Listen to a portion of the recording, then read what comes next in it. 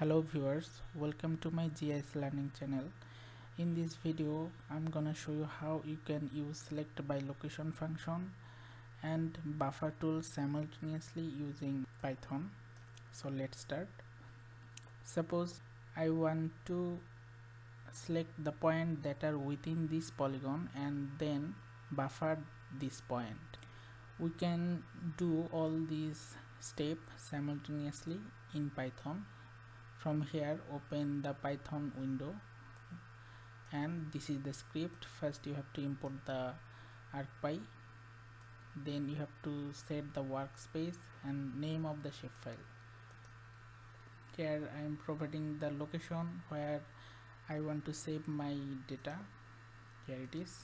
Just copy the location and paste it here. And then point feature, this is the point feature, and then polygon, this is the polygon feature. Okay, and output shapefile, let's say buffer points, and as I want to buffer the point, let's say 200 meter, that's why I am typing here 200. Okay, and as I want to select the point that are within this polygon, I have to open the attribute table and select that polygon.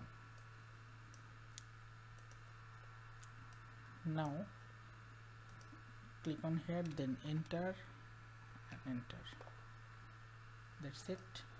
So here it is. Let's turn off this layer.